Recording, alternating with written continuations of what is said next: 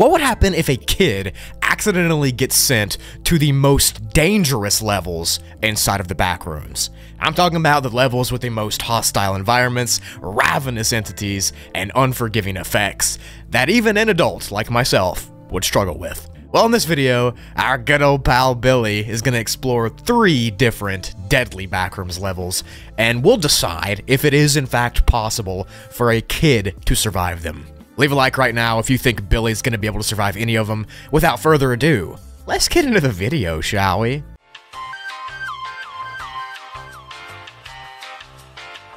So today, I will be sending Billy, our good old pal, to level 7, level Run for Your Life, and level You Cheated. Now, these levels are obviously very dangerous, even for adults and for everybody involved, so I'm going to break down how I think Billy would do if he was sent there. The results actually might surprise you, so stick around to the end. If you missed part 1 of the series, I sent Billy to more famous backrooms levels like level 0 and stuff. Check that out after this video if you want to. Or not, I don't really care. Starting with the easiest level on the list today is level 7. Now, level 7, of course, being level Thalassophobia. This level is full of deep water, choppy waves, weird islands scattered around, and just these strange gravitational effects.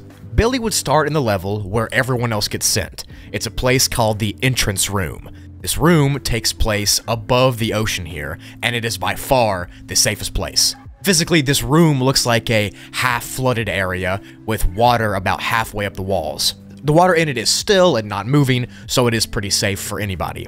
Now, Billy is 11 years old, so he's not completely stupid, so he would know not to look below to the ocean and not to jump in instantly. He would look around at the surroundings inside of this room and, calm down, and he would just take inventory on what's around him. The only thing that sucks about this level is that in order to escape it, you do have to leave that starting room and swim in the ocean. If Billy knew this, he would need to jump down into the choppy sea below, and he would need to swim towards the largest mountain that's visible. This mountain is visible from the start, so it's not like it's a really impossible thing to find, but the exit to it is located on the back side of the mountain in a half-submerged cave. So in order to make it out, Billy would have to tread water and swim until he makes it to that island.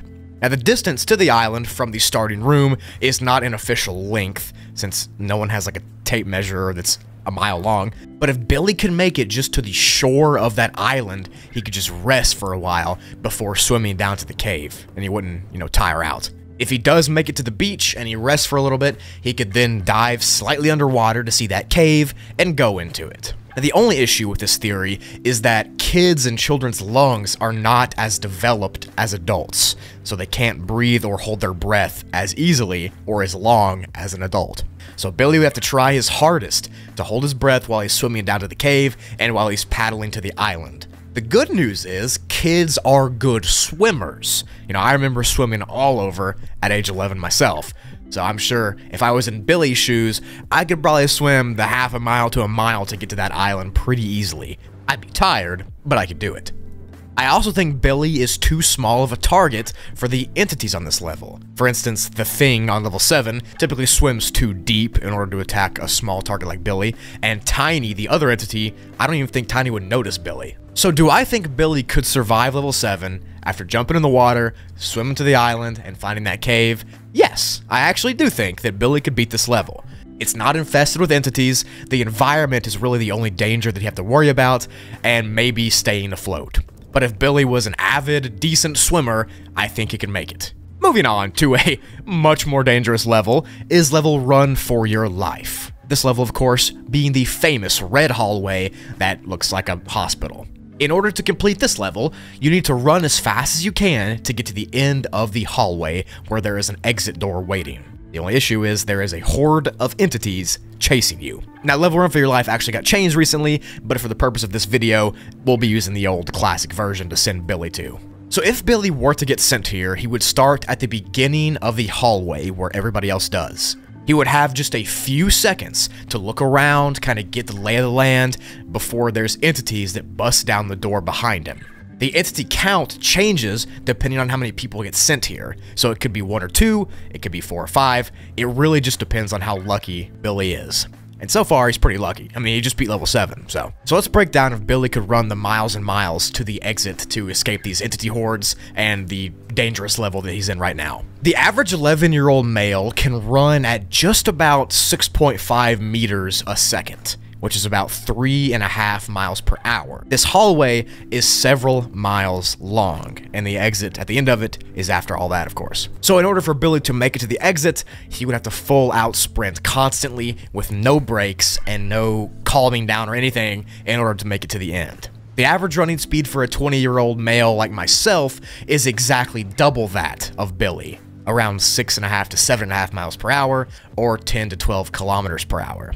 So it'd be much easier for an adult like myself, or anybody that's older in decent shape, to run the length of the hallway, since their legs are longer and their endurance is better.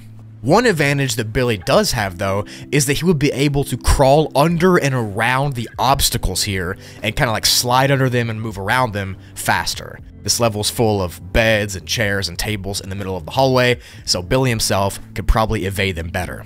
Adults might have a little harder time getting around these objects since they're bigger than Billy would be. Anyway, the entities would definitely be faster than Billy, so in order for him to do it, he would have to bob and weave constantly to survive. So if somehow Billy makes it to the end of the level, it will be a miracle, because I do not think Billy could survive level Run for Your Life. Unless the entities are running slower for some reason, or there's more objects in the way than usual that are kind of blocking them back for him, I think they would catch poor little Billy about halfway through. Now, if Billy had a scooter or something, or like a motorcycle, yeah, he can make it through. But he probably cannot do it with just his 2 feet. Rest in peace, Billy. Drop a like for him. And finally for this video, could Billy survive level You Cheated?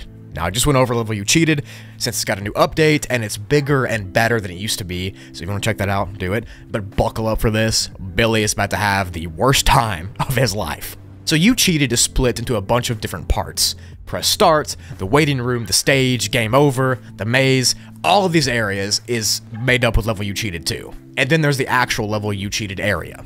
So Billy could easily survive the beginning of the level, which is the press start. It's just a room with an arcade machine. But after this is when the level would get really dangerous for Billy. The maze part is next, and this is a really terrifying expanse of small claustrophobic hallways with these weird entities running around trying to chase you. The goal of this maze is to get to the center of it, where a level exclusive entity known as the Boss lives. Now this entity is very dangerous, and in order to make it out of the level, you have to kill the Boss with materials that you find in the maze. Whether it's this piece of wood or metal or something, you gotta find it, put it together, and use it as a weapon to kill the Boss. Now off the bat, Billy would be at a disadvantage with physical strength, since he's a kid. But kids are also smaller targets, so if Billy finds a good weapon in the maze and somehow makes it to the center, I think he could sneak up to the entity and kill it before it notices he's there. Especially if he's quiet, you know, if he's tiptoeing around and stuff, he might be able to sneak up. You have 3 chances to beat this maze before being sent to level game over, so I think Billy could probably do it at least 1 out of those 3 times to beat the maze part. Now, if somehow Billy cheated and was sent to the You Cheated halls, I don't think he would last very long. The You Cheated area is, of course, infested with entities, you know, shoulder to shoulder. It's this horrifying maze of awful entities, and they're just gonna attack you. There's just too many things here. So I think for him to beat the level, he would have to succeed in killing the entity in the middle of the maze. There's literally no other option. He couldn't risk being sent to level You Cheated or level game over. He would have to beat the maze level. And if he doesn't beat that maze and doesn't kill the entity or somehow cheats, that would probably be the end of poor Billy, since I don't think that he can make it out of level You Cheated. So this one is more of a yes and a no situation, but let me know what you think in the comments below. So let's recap. I think Billy could survive level 7 and maybe level You Cheated, but he definitely cannot survive level Run for Your Life. So like 1.5 out of 3 levels for today, Billy survived 1.5 times. That's not too bad, I've seen worse.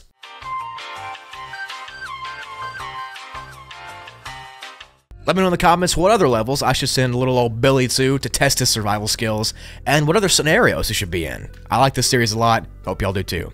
Thank you all for watching, love each and every one of you. Check out my Twitter and Instagram below if you want to connect to me on these social medias. I post cool stuff on there sometimes. I don't know, if you want to see me over there, that's where I'm at. Also check out Toogly and Spoogly if you want more of me. I would appreciate that. I know that you guys like seeing reaction videos on Toogly. Been doing some more of those, and some more video essay style stuff on Spoogly. Anyways, all that yammering out of the way, I'll catch y'all in the next video. Rest in peace, Billy.